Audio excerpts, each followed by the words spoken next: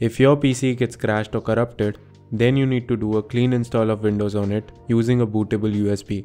Creating a bootable USB flash drive using a PC is easy, but what if you do not have a second computer to create a bootable USB? In such situations, creating a bootable USB drive using an Android phone can be a good option. So in this video, let's see how to create a Windows bootable USB on an Android phone without using a PC. First of all, open your browser and download a Windows ISO file from the Microsoft's official website.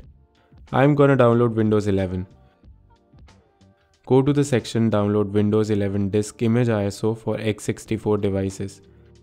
Select Windows 11 and click Download Now. Choose your language and click Confirm. Then click on 64-bit download. Now the download should start. We'll use a third-party app that will create a bootable USB drive on Android. In this case, Rufus is the best app for this kind of operation. So, go to the Play Store, search for Rufus, and download it. Please note that this is not the official app from Rufus that we use it on PC. However, this app can do the job free of cost.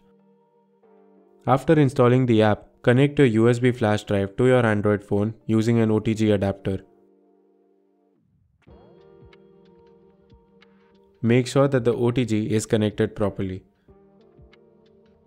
On some Android phones, you might need to enable the OTG connection from the Settings app.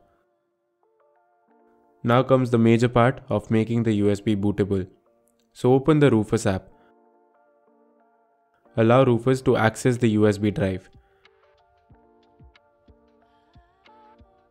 To create a bootable USB, first you have to earn 2 coins by watching ads.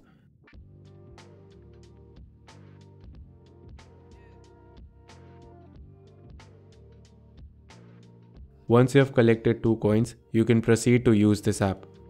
Select the MBR or GPT option depending on your PC. MBR is compatible with older computers. If you have a newer computer with UEFI firmware, you should select GPT.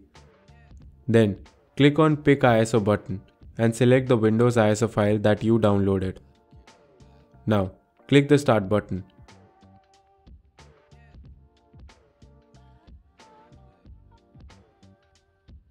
The bootable USB creation has started. Wait for 15 to 20 minutes and your bootable USB will be ready. Once the process is completed, it will show a message that the burning ISO file is done successfully. Finally, you can remove the USB drive from your phone and connect it to your PC where you want to install Windows.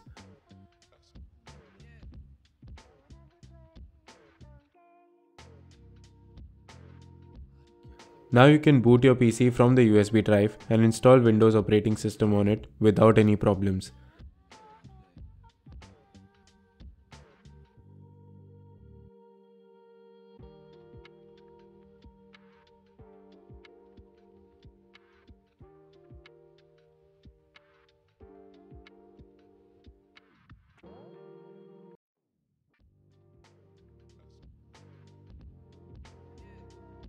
Guys, as you have seen, creating a Windows bootable USB on your Android phone is not that hard, and actually it can be very useful when you don't have any other machines or tools available.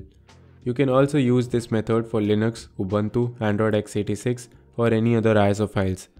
Have you ever tried to create a bootable USB this way? Share your experience with us in the comment section below.